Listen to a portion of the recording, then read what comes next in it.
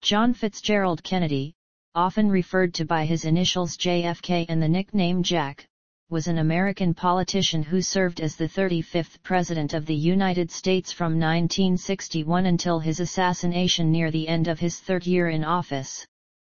Kennedy was the youngest person to assume the presidency by election. He was also the youngest president at the end of his tenure. Kennedy served at the height of the Cold War, and the majority of his work as president concerned relations with the Soviet Union and Cuba. A Democrat, he represented Massachusetts in both houses of the U.S. Congress prior to his presidency.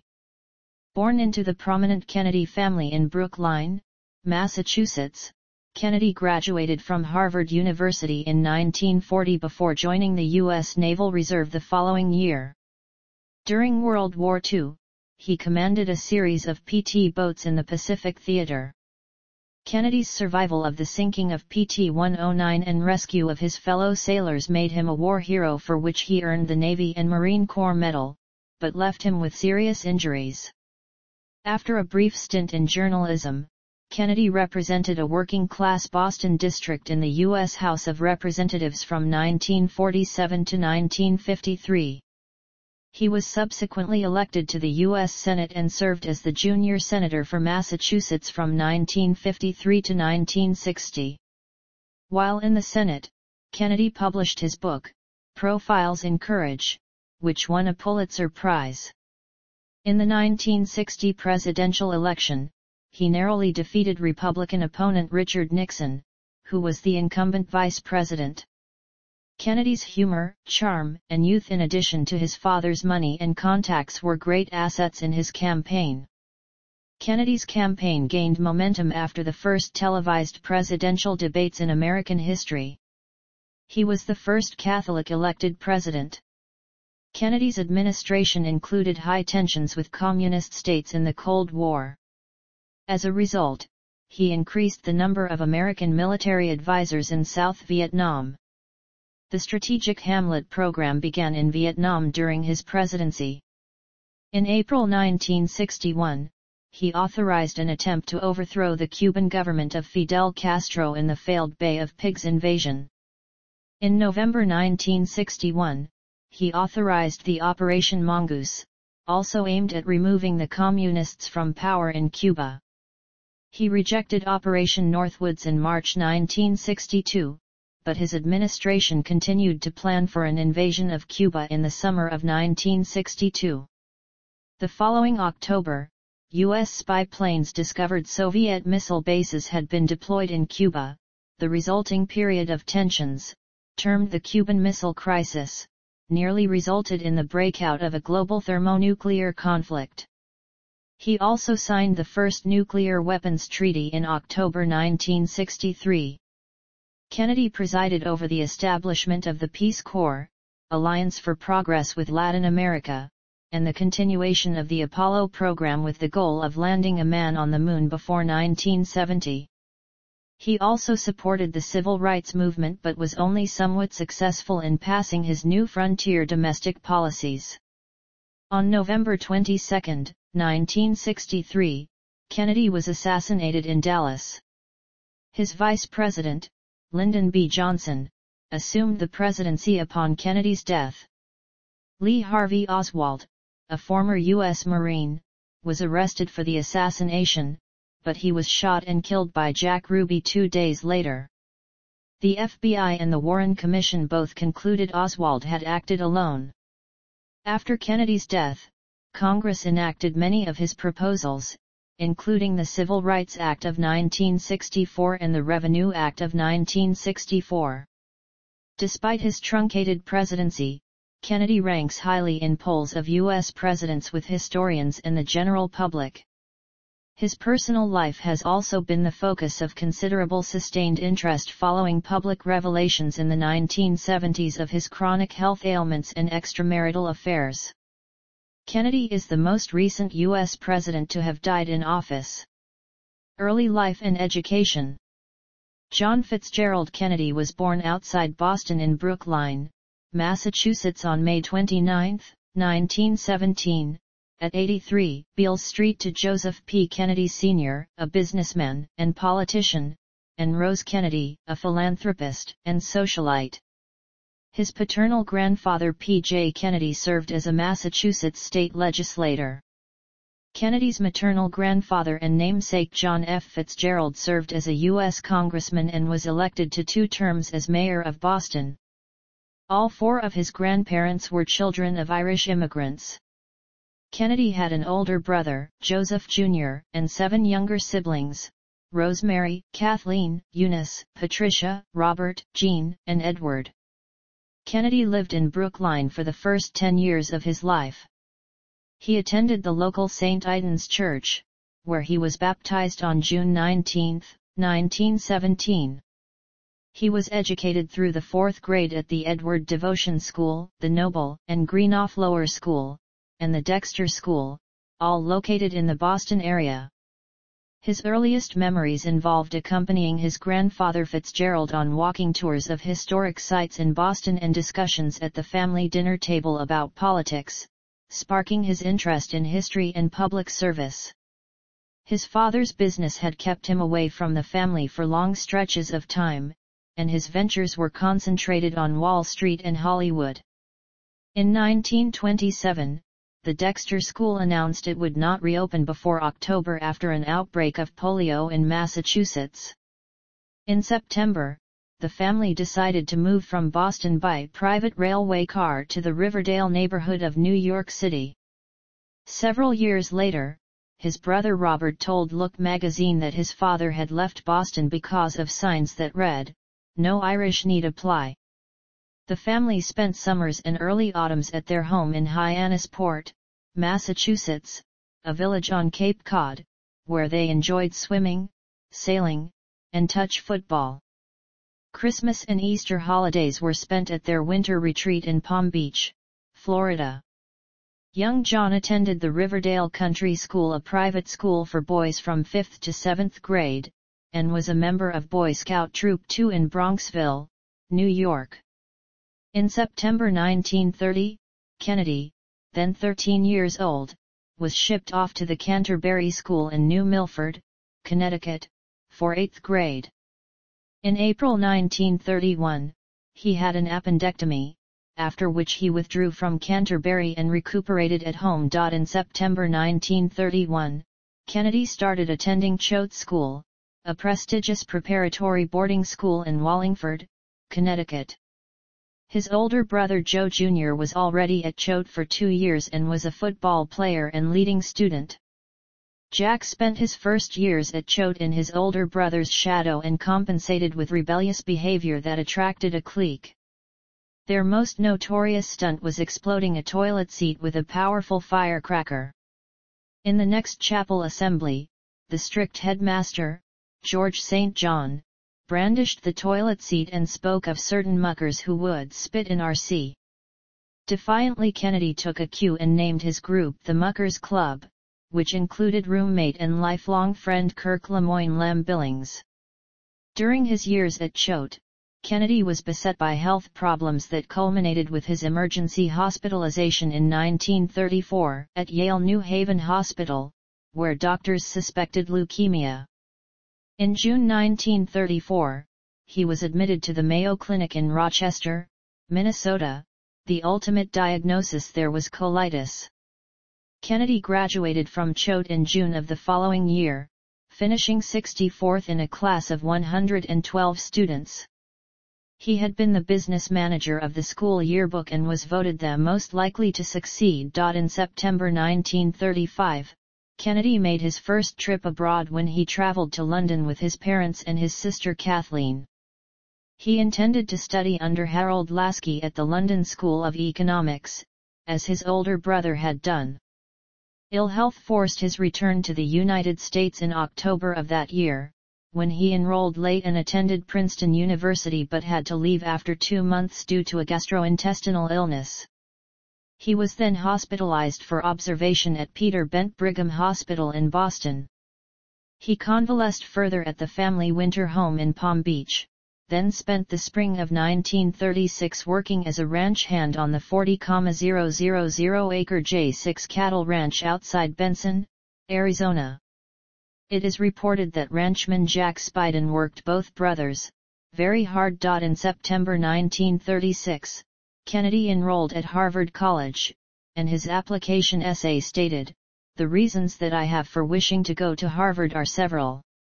I feel that Harvard can give me a better background and a better liberal education than any other university. I have always wanted to go there, as I have felt that it is not just another college, but is a university with something definite to offer. Then too, I would like to go to the same college as my father. To be a Harvard man is an enviable distinction, and one that I sincerely hope I shall attain." He produced that year's annual Freshman Smoker, called by a reviewer an elaborate entertainment, which included in its cast outstanding personalities of the radio, screen, and sports world. He tried out for the football, golf, and swimming teams and earned a spot on the varsity swimming team. Kennedy also sailed in the Star class and won the 1936 Nantucket Sound Star Championship. In July 1937, Kennedy sailed to France taking his convertible and spent 10 weeks driving through Europe with Billings. In June 1938, Kennedy sailed overseas with his father and older brother to work at the American Embassy in London, where his father was President Franklin D. Roosevelt's U.S. ambassador to the Court of St. James's. In 1939, Kennedy toured Europe, the Soviet Union, the Balkans, and the Middle East in preparation for his Harvard senior honors thesis. He then went to Berlin, where the U.S. diplomatic representative gave him a secret message about war breaking out soon to pass on to his father, and to Czechoslovakia before returning to London on September 1, 1939, the day that Germany invaded Poland to mark the beginning of World War II. 2 days later, the family was in the House of Commons for speeches endorsing the United Kingdom's declaration of war on Germany. Kennedy was sent as his father's representative to help with arrangements for American survivors of SS Athenia before flying back to the U.S. from Foynes, Ireland, on his first transatlantic flight. While Kennedy was an upperclassman at Harvard, he began to take his studies more seriously and developed an interest in political philosophy. He made the Dean's List in his junior year. In 1940 Kennedy completed his thesis, Appeasement in Munich, about British negotiations during the Munich Agreement. The thesis eventually became a bestseller under the title Why England Slept. In addition to addressing Britain's unwillingness to strengthen its military in the lead-up to World War II, the book also called for an Anglo-American alliance against the rising totalitarian powers. Kennedy became increasingly supportive of U.S. intervention in World War II, and his father's isolationist beliefs resulted in the latter's dismissal as ambassador to the United Kingdom. This created a split between the Kennedy and Roosevelt families. In 1940, Kennedy graduated cum laude from Harvard with a Bachelor of Arts in Government, concentrating on international affairs. That fall, he enrolled at the Stanford Graduate School of Business and audited classes there. In early 1941, Kennedy left and helped his father write a memoir of his time as an American ambassador. He then traveled throughout South America. His itinerary included Colombia, Ecuador, and Peru. U.S. Naval Reserve. Kennedy planned to attend Yale Law School after auditing courses on business law at Stanford, but cancelled when American entry into World War II seemed imminent. In 1940, Kennedy attempted to enter the Army's officer candidate school. Despite months of training, he was medically disqualified due to his chronic lower back problems. On September 24, 1941, Kennedy, with the help of the director of the Office of Naval Intelligence and the former naval attaché to Joseph Kennedy, Alan Kirk, joined the United States Naval Reserve. He was commissioned an ensign on October 26, 1941, and joined the staff of the Office of Naval Intelligence in Washington, D.C. In January 1942, Kennedy was assigned to the ONI Field Office at Headquarters, 6th Naval District, in Charleston, South Carolina. He attended the Naval Reserve Officer Training School at Northwestern University in Chicago from July 27 to September 27 and then voluntarily entered the Motor Torpedo Boat Squadron's Training Center in Melville, Rhode Island. On October 10, he was promoted to lieutenant junior grade. In early November, Kennedy was still mourning the death of his close, childhood friend, Marine Corps Second Lieutenant George Houck Meade, Jr., who had been killed in action at Guadalcanal that August and awarded the Navy Cross for his bravery. Accompanied by a female acquaintance from a wealthy Newport family, the couple had stopped in Middletown, Rhode Island at the cemetery where the decorated, naval spy, Commander Hugo W. Kohler, USN, had been buried the previous year. Ambling around the plots near the tiny St. Columba's Chapel, Kennedy paused over Kohler's white granite cross grave marker and pondered his own mortality, hoping out loud that when his time came, he would not have to die without religion. But these things can't be faked, he added. There's no bluffing.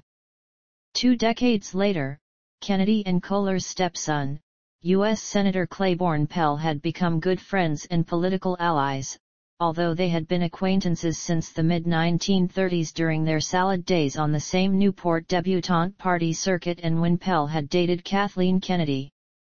Kennedy completed his training on December 2 and was assigned to Motor Torpedo Squadron 4. His first command was PT-101 from December 7, 1942, until February 23, 1943. It was a patrol torpedo boat used for training while Kennedy was an instructor at Melville. He then led 3 Huckins PT boats, PT-98, PT-99, and PT-101, which were being relocated from Bryn 4 in Melville, Rhode Island, back to Jacksonville, Florida, and the new Bryn 14. During the trip south, he was hospitalized briefly in Jacksonville after diving into the cold water to unfoul a propeller. Thereafter, Kennedy was assigned duty in Panama and later in the Pacific Theater, where he eventually commanded 2 more PT boats. Commanding IPT-109/I. None.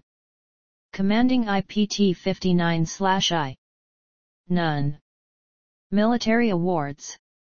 In addition to the various campaign medals received for his war service, Kennedy was awarded the Navy and Marine Corps Medal for his conduct during and after the loss of PT-109, as well as the Purple Heart for being wounded.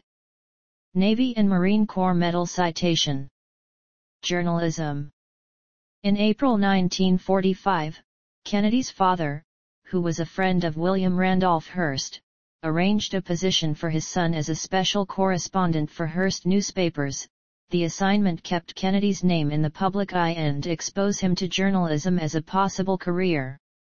He worked as a correspondent that May and went to Berlin for a second time, covering the Potsdam Conference and other events. Congressional career. JFK's elder brother Joe had been the family's political standard-bearer and had been tapped by their father to seek the presidency. Joe's death during the war in 1944 changed that course and the assignment fell to JFK as the second eldest of the Kennedy siblings. House of Representatives. At the urging of Kennedy's father, U.S. Representative James Michael Curley vacated his seat in the strongly Democratic 11th Congressional District of Massachusetts to become mayor of Boston in 1946. Kennedy established his residency at an apartment building on 122 Bowdoin Street across from the Massachusetts State House. With his father financing and running his campaign under the slogan "The New Generation Offers a Leader," Kennedy won the Democratic primary with 42% of the vote, defeating 10 other candidates. His father joked after the campaign, "With the money I spent, I could have elected my chauffeur." Campaigning around Boston, Kennedy called for better housing for veterans, better health care for all, and support for organized labor's campaign for reasonable work hours, a healthy workplace, and the right to organize, bargain, and strike. In addition, he campaigned for peace through the United Nations and strong opposition to the Soviet Union. Though Republicans took control of the House in the 1946 elections, Kennedy defeated his Republican opponent in the general election, taking 73% of the vote. Along with Richard Nixon and Joseph McCarthy, Kennedy was one of several World War II veterans elected to Congress that year. Kennedy served in the House for 6 years, joining the influential Education and Labor Committee and the Veterans Affairs Committee. He concentrated his attention on international affairs, supporting the Truman Doctrine as the appropriate response to the emerging Cold War. He also supported public housing and opposed the Labor Management Relations Act of 1947, which restricted the power of labor unions. Though not as vocal and anti-communist as McCarthy, Kennedy supported the Immigration and Nationality Act of 1952, which required communists to register with the government, and he deplored the loss of China. Having served as a Boy Scout during his childhood, Kennedy was active in the Boston Council from 1946 to 1955 as district vice chairman, member of the executive board, vice president, and national council representative. Almost every weekend that Congress was in session, Kennedy would fly back to Massachusetts to give speeches to veteran, fraternal, and civic groups, while maintaining an index card file on individuals who might be helpful for a future campaign for statewide office. JFK set a goal of speaking in every city and town in Massachusetts prior to 1952. Senate. As early as 1949, Kennedy began preparing to run for the Senate in 1952 against Republican three-term incumbent Henry Cabot Lodge Jr. with the campaign slogan "Kennedy will do more for Massachusetts." Joseph Kennedy again financed his son's candidacy, while John Kennedy's younger brother Robert F. Kennedy emerged as an important member of the campaign as manager. The campaign hosted a series of teas at hotels and parlors across Massachusetts to reach out to women voters. In the presidential election, Republican Dwight D. Eisenhower carried Massachusetts by a margin of 208,000 votes, but Kennedy defeated Lodge by 70,000 votes for the Senate seat. The following year, he married Jacqueline Bouvier. Kennedy underwent several spinal operations over the next 2 years. Often absent from the Senate, he was at times critically ill and received Catholic last rites.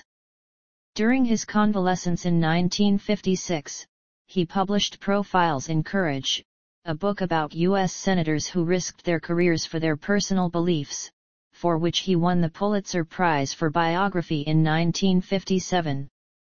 Rumors that this work was written by his close advisor and speechwriter, Ted Sorensen, were confirmed in Sorensen's 2008 autobiography. At the start of his first term, Kennedy focused on Massachusetts-specific issues by sponsoring bills to help the fishing, textile manufacturing, and watchmaking industries.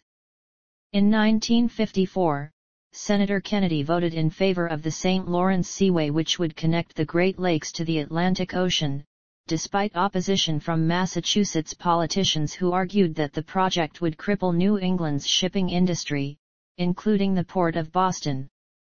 3 years later, Kennedy chaired a special committee to select the 5 greatest U.S. senators in history so their portraits could decorate the Senate reception room.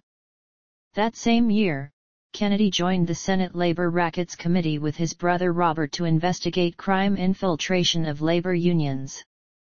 In 1958, Kennedy introduced a bill which became the first major labor relations bill to pass either house since the Taft-Hartley Act of 1947. The bill dealt largely with the control of union abuses exposed by the McClellan Committee but did not incorporate tough Taft-Hartley amendments requested by President Eisenhower. It survived Senate floor attempts to include Taft-Hartley amendments and gained passage but was rejected by the House. At the 1956 Democratic National Convention, Kennedy gave the nominating speech for the party's presidential nominee, Adlai Stevenson II. Stevenson let the convention select the vice presidential nominee. Kennedy finished second in the balloting, losing to Senator Estes Kefauver of Tennessee but receiving national exposure as a result. A matter demanding Kennedy's attention in the Senate was President Eisenhower's bill for the Civil Rights Act of 1957. Kennedy cast a procedural vote against it, and this was considered by some to be an appeasement of Southern Democratic opponents of the bill. Kennedy did vote for Title III of the Act, which would have given the Attorney General powers to enjoin, but Majority Leader Lyndon B. Johnson agreed to let the provision die as a compromise measure. Kennedy also voted for Title IV, termed the Jury Trial Amendment. Many civil rights advocates at the time criticized that vote as one which would weaken the act. A final compromise bill, which Kennedy supported, was passed in September 1957. He proposed on July 2, 1957, that the U.S. support Algeria's effort to gain independence from France. The following year, Kennedy authored A Nation of Immigrants, which analyzed the importance of immigration in the country's history as well as proposals to re-evaluate immigration law. In 1958, Kennedy was re-elected to a second term in the Senate, defeating Republican opponent, Boston lawyer Vincent J. Celeste, by a margin of 874,608 votes, the largest margin in the history of Massachusetts politics.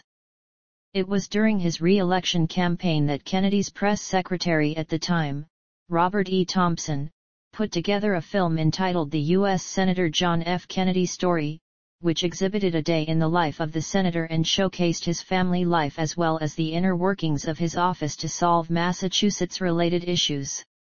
It was the most comprehensive film produced about Kennedy up to that time. In the aftermath of his re-election, Kennedy began preparing to run for president by traveling throughout the U.S. with the aim of building his candidacy for 1960. When it came to conservation, Kennedy, a Massachusetts Audubon Society supporter, wanted to make sure that the shorelines of Cape Cod remained unsullied by future industrialization.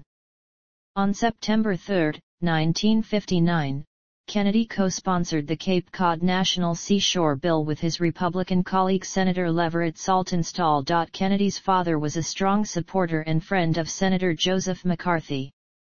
Additionally, Bobby Kennedy worked for McCarthy's subcommittee, and McCarthy dated Kennedy's sister Patricia.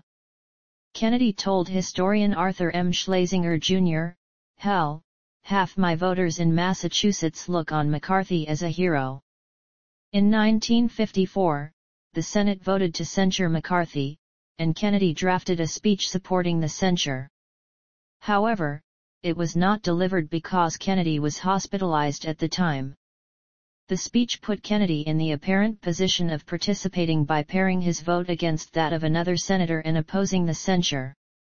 Although Kennedy never indicated how he would have voted, the episode damaged his support among members of the liberal community, including Eleanor Roosevelt, in the 1956 and 1960 elections. 1960 presidential election. On December 17, 1959, a letter from Kennedy's staff which was to be sent to active and influential Democrats was leaked stating that he would announce his presidential campaign on January 2, 1960. On January 2, 1960, Kennedy announced his candidacy for the Democratic presidential nomination. Though some questioned Kennedy's age and experience, his charisma and eloquence earned him numerous supporters. Many Americans held anti-Catholic attitudes, but Kennedy's vocal support of the separation of church and state helped defuse the situation. His religion also helped him win a devoted following among many Catholic voters. Kennedy faced several potential challengers for the Democratic nomination, including Senate Majority Leader Lyndon B. Johnson, Adlai Stevenson II, and Senator Hubert Humphrey. Kennedy's presidential campaign was a family affair, funded by his father and with his younger brother Robert, acting as his campaign manager.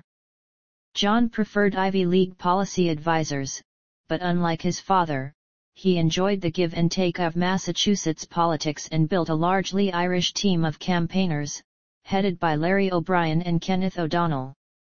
Kennedy traveled extensively to build his support among Democratic elites and voters.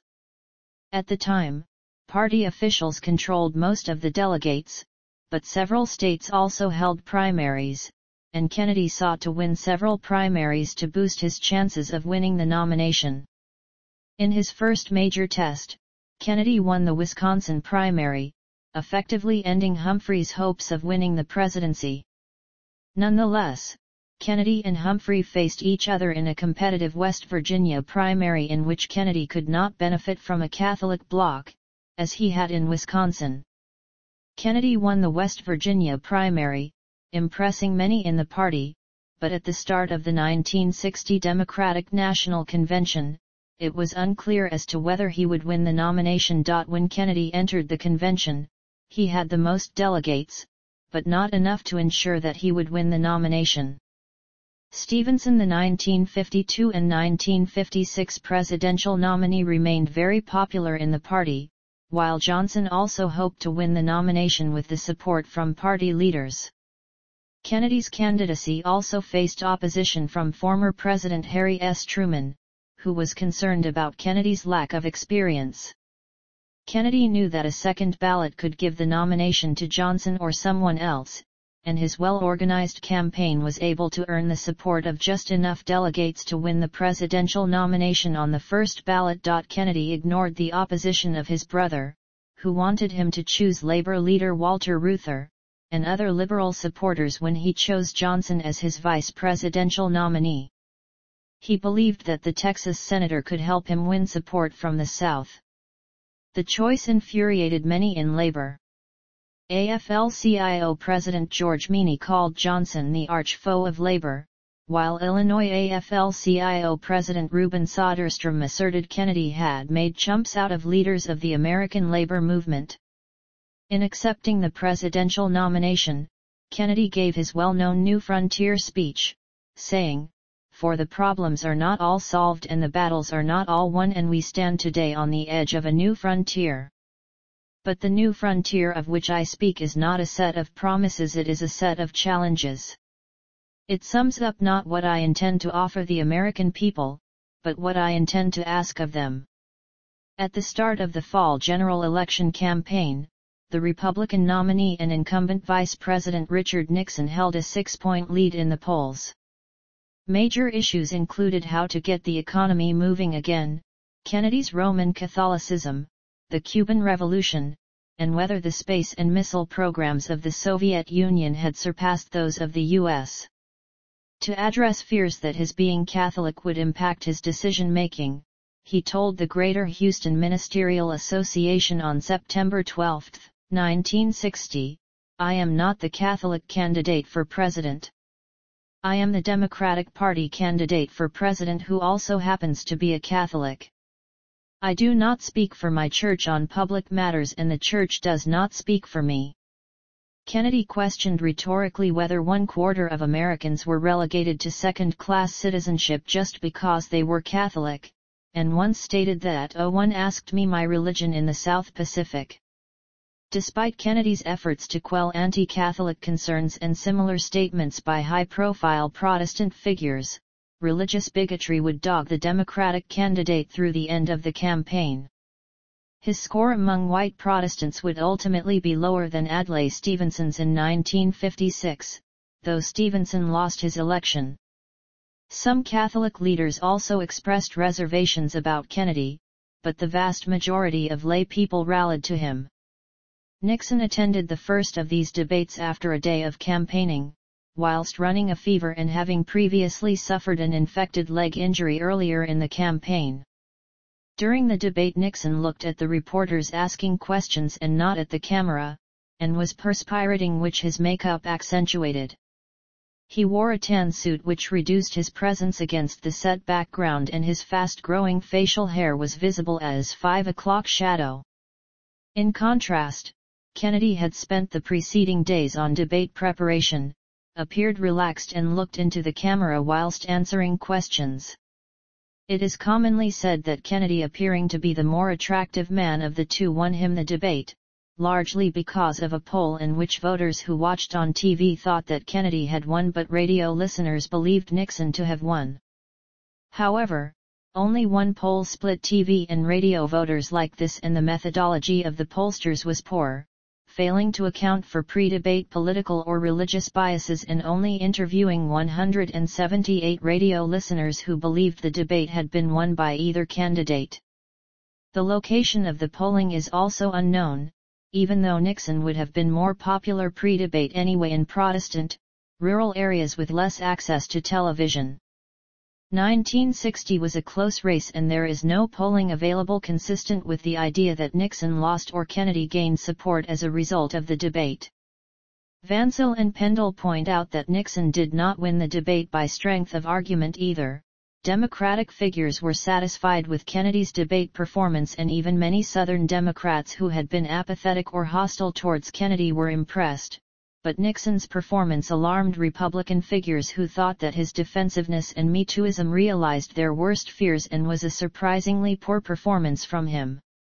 The debates are now considered a milestone in American political history, the point at which the medium of television began to play a dominant role in politics. Kennedy's campaign gained momentum after the first debate, and he pulled slightly ahead of Nixon in most polls. On Election Day, Kennedy defeated Nixon in one of the closest presidential elections of the 20th century. In the national popular vote, by most accounts, Kennedy led Nixon by just 0.2%, while in the Electoral College, he won 303 votes to Nixon's 219.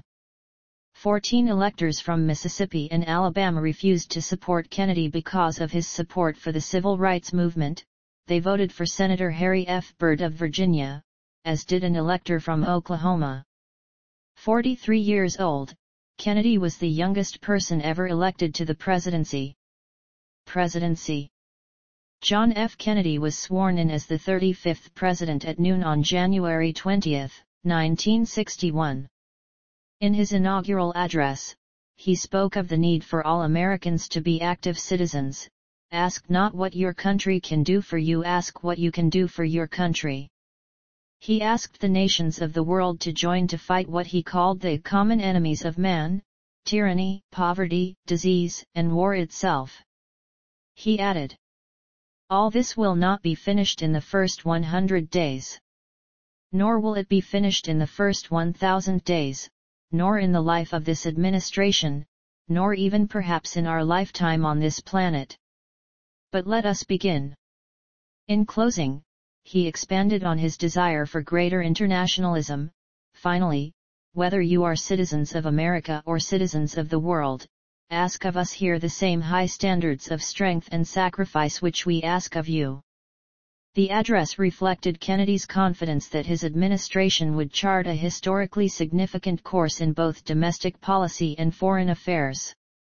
The contrast between this optimistic vision and the pressures of managing daily political realities at home and abroad would be one of the main tensions running through the early years of his administration.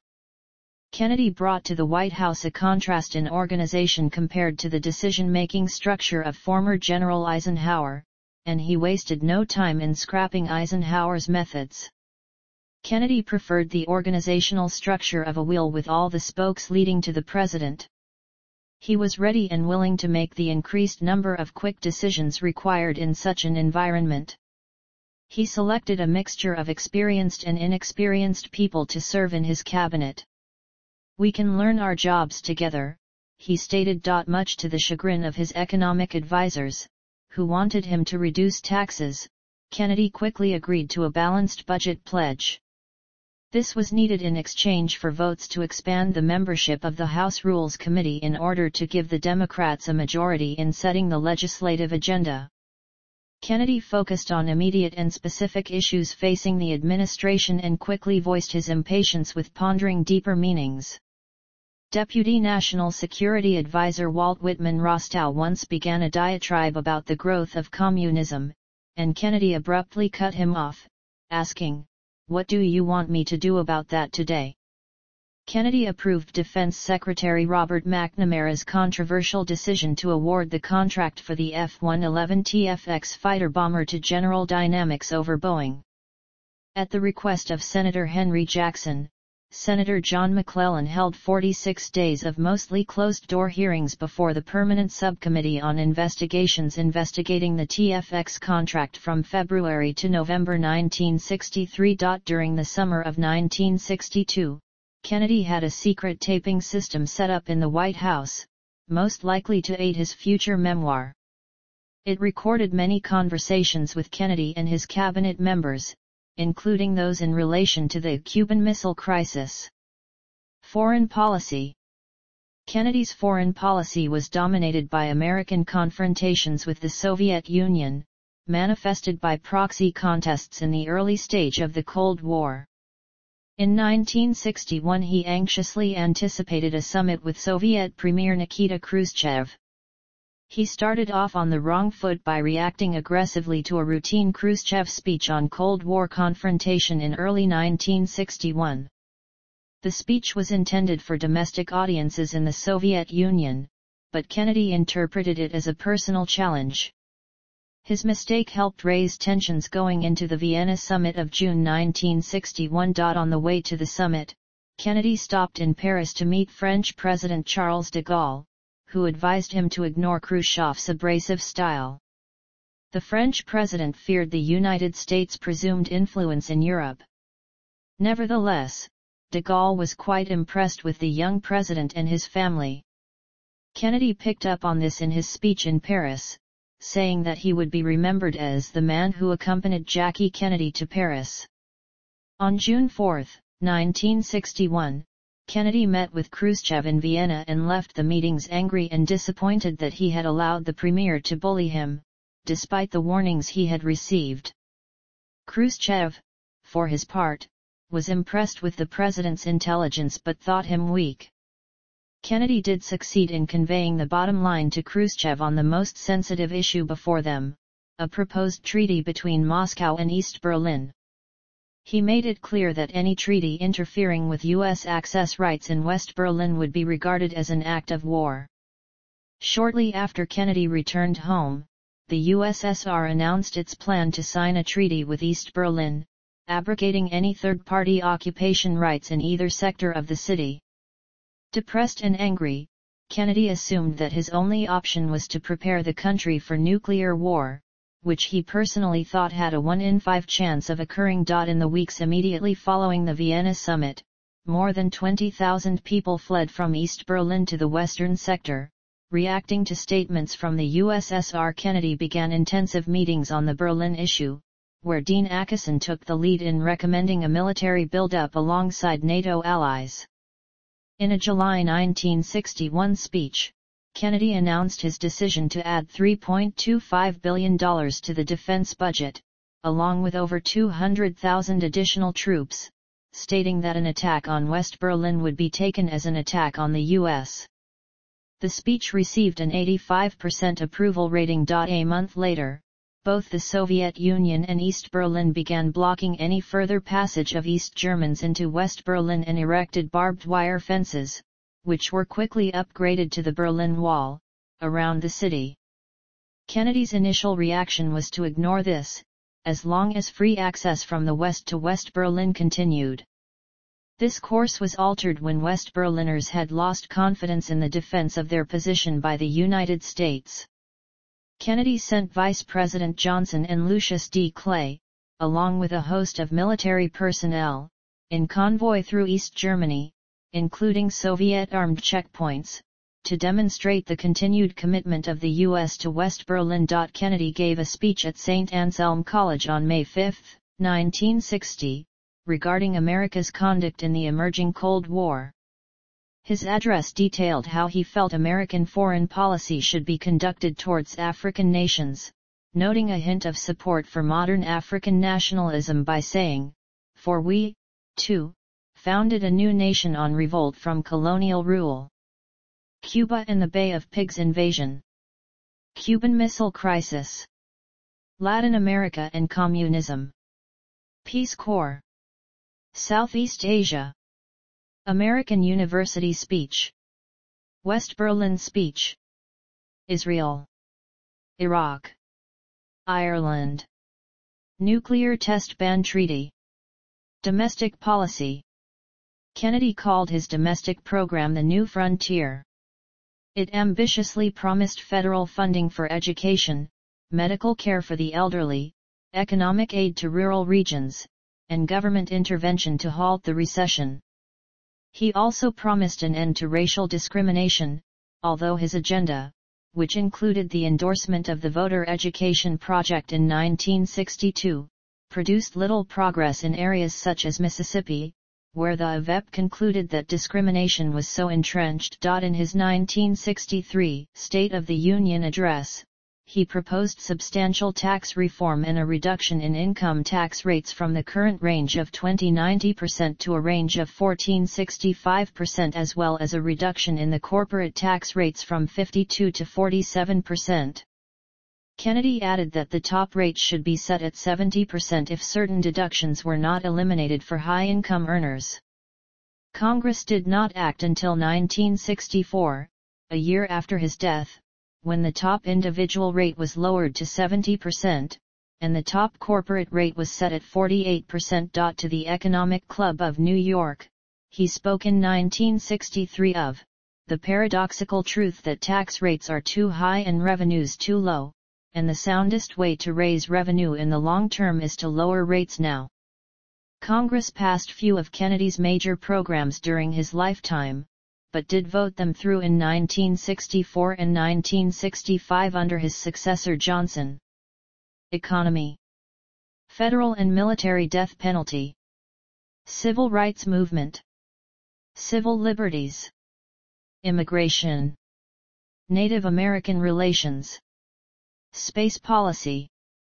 Administration, cabinet, and judicial appointments. Judicial appointments. Supreme Court. Other courts. Assassination. President Kennedy was assassinated in Dallas at 12:30 p.m. Central Standard Time on Friday, November 22, 1963. He was in Texas on a political trip to smooth over frictions in the Democratic Party between liberals Ralph Yarborough and Don Yarborough and conservative John Connally. Traveling in a presidential motorcade through downtown Dallas, he was shot once in the back, the bullet exiting via his throat, and once in the head. Kennedy was taken to Parkland Hospital for emergency medical treatment, where he was pronounced dead 30 minutes later, at 1 p.m. He was 46 years old and had been in office for 1,036 days. Lee Harvey Oswald, an order filler at the Texas School Book Depository from which the shots were fired, was arrested for the murder of police officer J.D. Tippit and was subsequently charged with Kennedy's assassination. He denied shooting anyone, claiming he was a patsy, and was shot dead by Jack Ruby on November 24, before he could be prosecuted. Ruby was arrested and convicted for the murder of Oswald. Ruby successfully appealed his conviction and death sentence but became ill and died of cancer on January 3, 1967, while the date for his new trial was being set. President Johnson quickly issued an executive order to create the Warren Commission chaired by Chief Justice Earl Warren to investigate the assassination. The commission concluded that Oswald acted alone in killing Kennedy and that Oswald was not part of any conspiracy. The results of this investigation are disputed by many. The assassination proved to be a pivotal moment in U.S. history because of its impact on the nation, and the ensuing political repercussions. A 2004 Fox News poll found that 66% of Americans thought there had been a conspiracy to kill President Kennedy, while 74% thought that there had been a cover-up. A Gallup poll in November 2013 showed 61% believed in a conspiracy, and only 30% thought that Oswald did it alone. In 1979, the U.S. House Select Committee on Assassinations concluded, with one-third of the committee dissenting, that it believed that Kennedy was probably assassinated as a result of a conspiracy. The committee was unable to identify the other gunman or the extent of the conspiracy. This conclusion was based largely on audio recordings of the shooting. Subsequently, investigative reports from the FBI's Technical Services Division and a specially appointed National Academy of Sciences committee determined that reliable acoustic data do not support a conclusion that there was a second gunman. The Justice Department concluded that no persuasive evidence can be identified to support the theory of a conspiracy in the Kennedy assassination. Funeral. Kennedy's body was brought back to Washington after his assassination. Early on November 23, 6 military pallbearers carried the flag-draped coffin into the East Room of the White House, where he lay in repose for 24 hours. Then, the coffin was carried on a horse-drawn caisson to the Capitol to lie in state. Throughout the day and night, hundreds of thousands lined up to view the guarded casket, with 250,000 passing through the rotunda during the 18 hours of lying in state. Kennedy's funeral service was held on November 25, at St. Matthew's Cathedral. The Requiem Mass was led by Cardinal Richard Cushing. About 1,200 guests, including representatives from over 90 countries, attended. After the service, Kennedy was buried at Arlington National Cemetery in Virginia. Personal life, family, and reputation.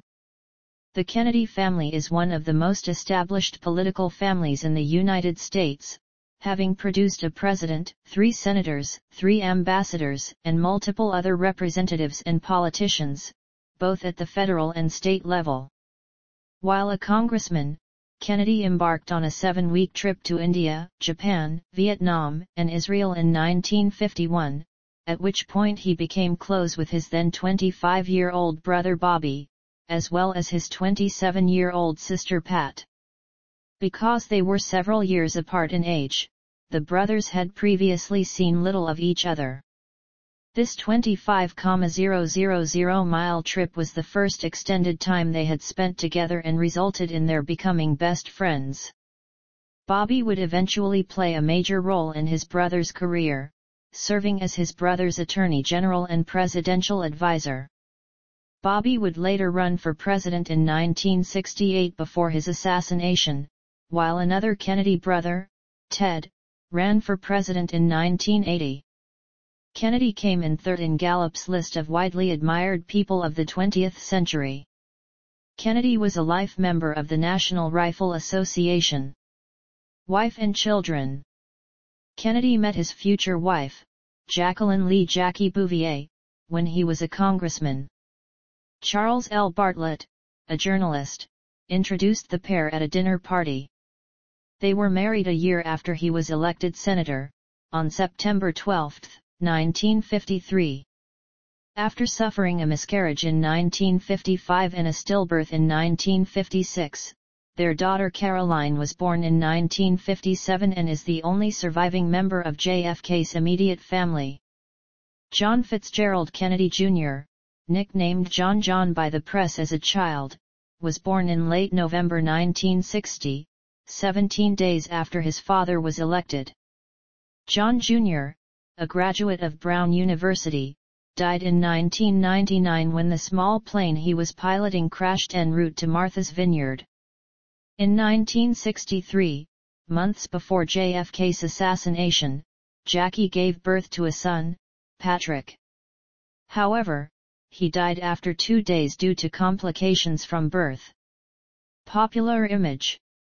Kennedy and his wife were younger in comparison to the presidents and first ladies who preceded them, and both were popular in the media culture in ways more common to pop singers and movie stars than politicians, influencing fashion trends and becoming the subjects of numerous photo spreads in popular magazines. Although Eisenhower had allowed presidential press conferences to be filmed for television, Kennedy was the first president to ask for them to be broadcast live and made good use of the medium. In 1961, the Radio Television News Directors Association presented Kennedy with its highest honor, the Paul White Award, in recognition of his open relationship with the media. Mrs.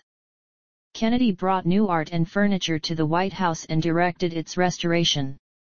They invited a range of artists, writers, and intellectuals to rounds of White House dinners, raising the profile of the arts in America. On the White House lawn, the Kennedys established a swimming pool and tree house, while Caroline attended a preschool along with 10 other children inside the home. Kennedy was closely tied to popular culture, emphasized by songs such as "Twisting at the White House." Von Meter's first family comedy album, which parodied the President, the First Lady, their family, and the administration, sold about 4 million copies. In an interview a week after JFK's death, Jacqueline Kennedy mentioned his affection for the Broadway musical Camelot and quoted its closing lines, "Don't let it be forgot, that once there was a spot, for one brief, shining moment that was known as Camelot."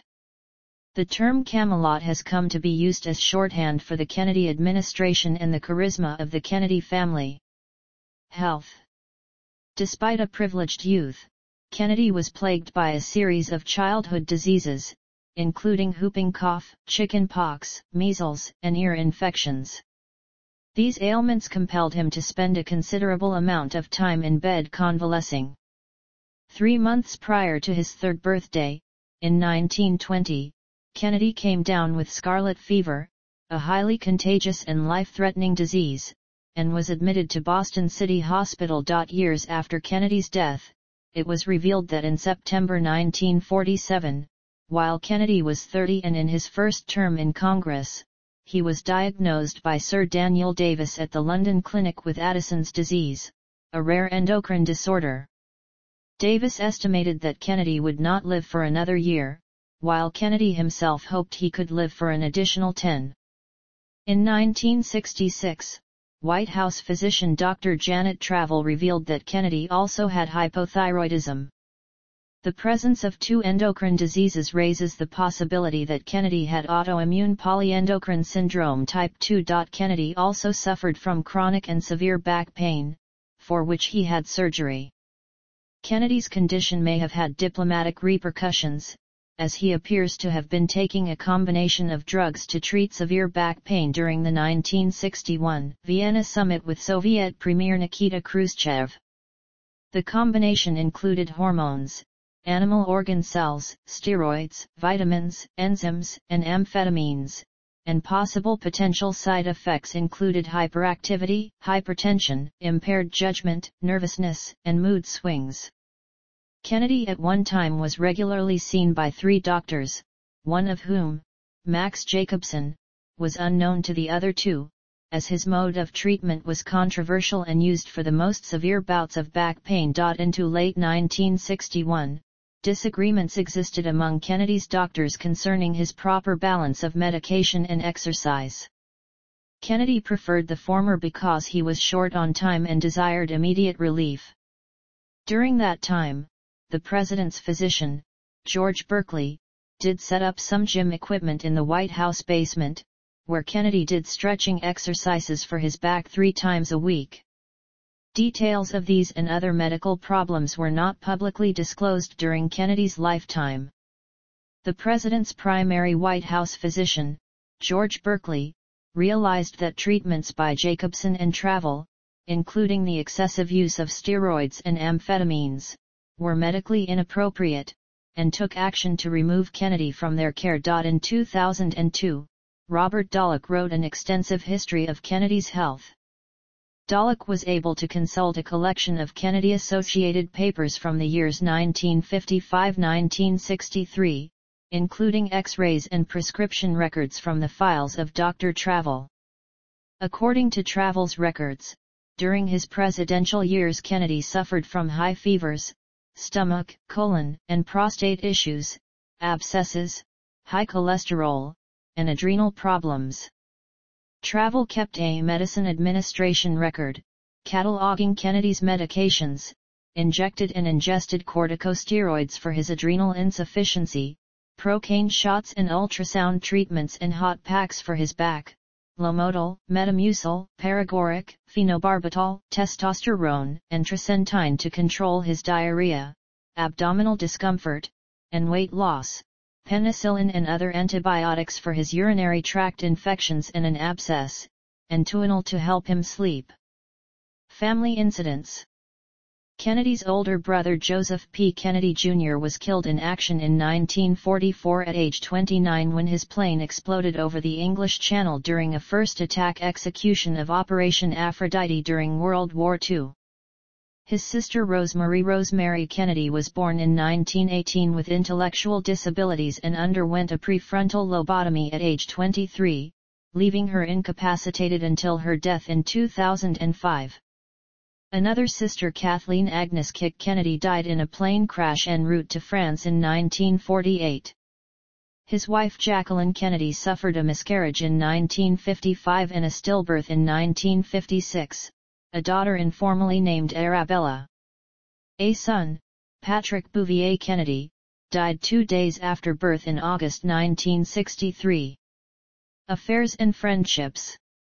Kennedy was single in the 1940s while having relationships with Danish journalist Inge Arvad and actress Jean Tierney. During his time as a senator, he had an affair with Gunilla von Post, who later wrote that the future president tried to end his marriage to be with her before having any children with his wife. Kennedy was also reported to have had affairs with women such as Marilyn Monroe, Judith Campbell, Mary Pinchot Meyer, Marlene Dietrich, Mimi Alford, and his wife's press secretary, Pamela Tuna. The full extent of Kennedy's relationship with Monroe is not known, although it has been reported that they spent a weekend together in March 1962 while he was staying at Bing Crosby's house. Furthermore, people at the White House switchboard noted that Monroe had called Kennedy during 1962. J. Edgar Hoover, the FBI director, received reports about Kennedy's indiscretions. These included an alleged East German spy Ellen Rometsch. According to historian Michael Beschloss, in July 1963, Hoover reportedly informed Bobby Kennedy about the affair. Hoover told the Attorney General that he not only had information that the president, but also others in Washington, had been involved with a woman suspected as a Soviet intelligence agent, someone linked to East German intelligence. Bobby Kennedy reportedly took the matter sufficiently seriously to raise it with leading Democratic and Republican figures in Congress. Former Secret Service agent Larry Newman also remembered morale problems that the president's indiscretions engendered within the Secret Service. Kennedy inspired affection and loyalty from the members of his team and his supporters. According to Reeves, this included the logistics of Kennedy's liaisons, required secrecy and devotion rare in the annals of the energetic service demanded by successful politicians. Kennedy believed that his friendly relationship with members of the press would help protect him from public revelations about his sex life. Lem Billings was Kennedy's oldest and best friend from the time they attended Choate together until Kennedy's death. Historical evaluations and legacy. Presidency. The U.S. Special Forces had a special bond with Kennedy. It was President Kennedy who was responsible for the rebuilding of the Special Forces and giving us back our Green Beret, said Forrest Lindley, a writer for the U.S. military newspaper Stars and Stripes who served with Special Forces in Vietnam. This bond was shown at Kennedy's funeral. At the commemoration of the 25th anniversary of Kennedy's death, General Michael D. Healy, the last commander of Special Forces in Vietnam, spoke at Arlington National Cemetery. Later, a wreath in the form of the Green Beret would be placed on the grave, continuing a tradition that began the day of his funeral when a sergeant in charge of a detail of Special Forces men guarding the grave placed his beret on the coffin. Kennedy was the first of 6 presidents to have served in the U.S. Navy, and one of the enduring legacies of his administration was the creation in 1961 of another Special Forces command, the Navy SEALs, which Kennedy enthusiastically supported. Kennedy's civil rights proposals led to the Civil Rights Act of 1964. President Lyndon B. Johnson, Kennedy's successor, took up the mantle and pushed the landmark Civil Rights Act through a bitterly divided Congress by invoking the slain president's memory. President Johnson then signed the act into law on July 2, 1964. This civil rights law ended what was known as the Solid South, and certain provisions were modeled after the Civil Rights Act of 1875, signed into law by President Ulysses S. Grant. Kennedy's continuation of Presidents Harry S. Truman and Dwight D. Eisenhower's policies of giving economic and military aid to South Vietnam left the door open for President Johnson's escalation of the conflict. At the time of Kennedy's death, no final policy decision had been made as to Vietnam, leading historians, cabinet members, and writers to continue to disagree on whether the Vietnam conflict would have escalated to the point it did had he survived. His agreement to the NSAM 263 action of withdrawing 1,000 troops by the end of 1963, and his earlier 1963 speech at American University, suggest that he was ready to end the Vietnam War. The Vietnam War contributed greatly to a decade of national difficulties, amid violent disappointment on the political landscape. Many of Kennedy's speeches are considered iconic, and despite his relatively short term in office, and the lack of major legislative changes coming to fruition during his term, he is considered by many Americans to be in the upper echelon of presidents. Some excerpts of Kennedy's inaugural address are engraved on a plaque at his grave at Arlington.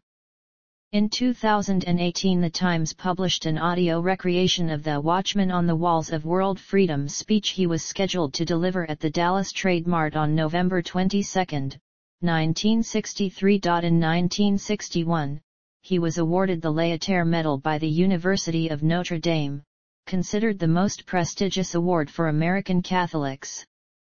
He was posthumously awarded the Pacem in Terris Award. It was named after a 1963 encyclical letter by Pope John XXIII that calls upon all people of goodwill to secure peace among all nations. Kennedy also posthumously received the Presidential Medal of Freedom in 1963. Memorials and eponyms. A small sample of the extensive list at the main article includes: Idlewild Airport in Queens, New York City, nation's busiest international gateway, renamed John F. Kennedy International Airport on December 24, 1963. NASA Launch Operations Center in Merritt Island, Florida named the John F. Kennedy Space Center on November 29, 1963. USS John F. Kennedy, U.S. Navy aircraft carrier ordered in April 1964, launched May 1967, decommissioned August 2007, nicknamed Big John. Kennedy $50, first minted in 1964. John F. Kennedy School of Government, part of Harvard University, renamed in 1966. John F. Kennedy Federal Building in the Government Center section of Boston, opened in 1966. John Fitzgerald Kennedy Memorial, opened in 1970 in Dallas. National Cultural Center was named John F. Kennedy Center for the Performing Arts in 1964, opened in 1971 in Washington, D.C. John F. Kennedy Presidential Library and Museum on Columbia Point in Boston, opened in 1979. Statue of John F. Kennedy by Isabel McIlvaine on the grounds of the Massachusetts State House in Boston, dedicated on May 29, 1990. USS John F. Kennedy, U.S. Navy aircraft carrier that began construction in 2011, and was scheduled to be placed in commission in 2020. Works. Audio. Books. Hahn, Lorna. John F. Kennedy. North Africa, Nationalism to Nationhood. Public Affairs Press. LCCN 600111401. Kennedy, John F. Why England Slept. W. Funk. Kennedy, John F. Profiles in Courage. Harper. Kennedy, John F. A Nation of Immigrants. Anti-Defamation League. ISBN 978-0-06-144754-9. Video. Newsreel footage of the inauguration ceremony and speeches. See also General Notes. References. Citations. Works cited. Further reading. Primary sources. None. Historiography and memory. None.